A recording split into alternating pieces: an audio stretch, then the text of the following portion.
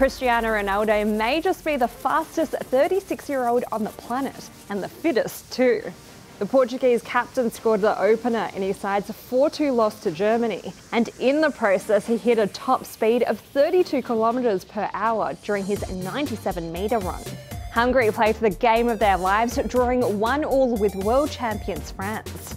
But what's stolen the headlines is Attila Fiola's celebrations. He knocked a table and the reporter's shocked reaction has gone viral. Gary Lineker praised Sweden's rising star 𝙏𝙗𝙚 Isak, but the 21-year-old wasn't exactly sure who the former English forward is. Lineker has since responded. I said really nice things about an old player in a studio. He wasn't bald then. Mikey, right? How's it feel when no one knows you? They know how I feel.